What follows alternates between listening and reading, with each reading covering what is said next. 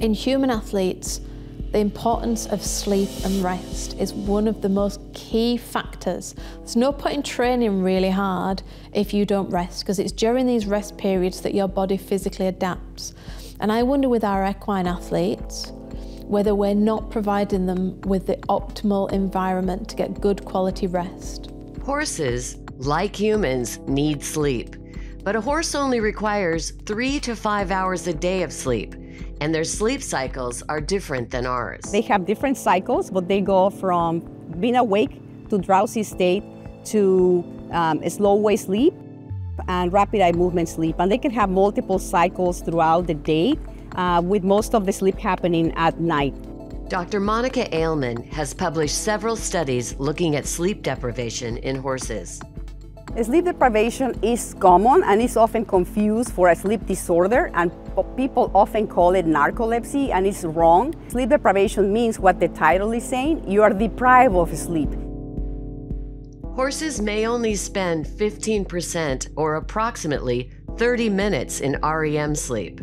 But in order to achieve REM sleep, they must be laying down. If there's a painful limb, they have osteoarthritis, they may not lay down a lot to complete their sleep, and therefore they're going to become sleep deprived. They can become sleep deprived also from, for example, if they are used to be with their friends in the barn and suddenly they are removed from their friends, or the friends go away somewhere else.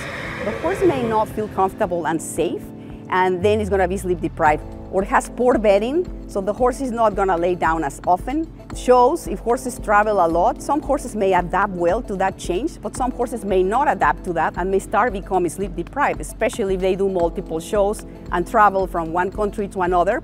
That can also affect their sleep. The horses are going to look, actually, some of them sleepy, and maybe you're going to see episodes of kind of falling asleep, even collapse sometimes, especially when they're quiet. So if you watch the knees also, the knees and the fetlocks, you may see some wounds, and that is an indication probably that that horse has been collapsing.